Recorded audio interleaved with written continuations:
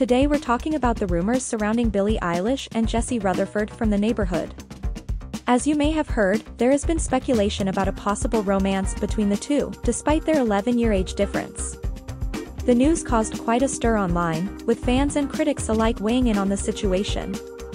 But, it seems that Billie and Jesse aren't letting the haters get to them.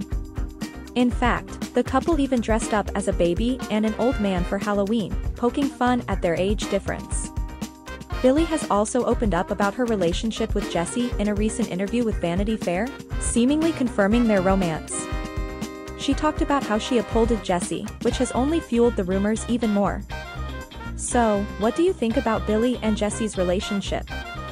Do you think age is just a number, or should it be a factor in a relationship?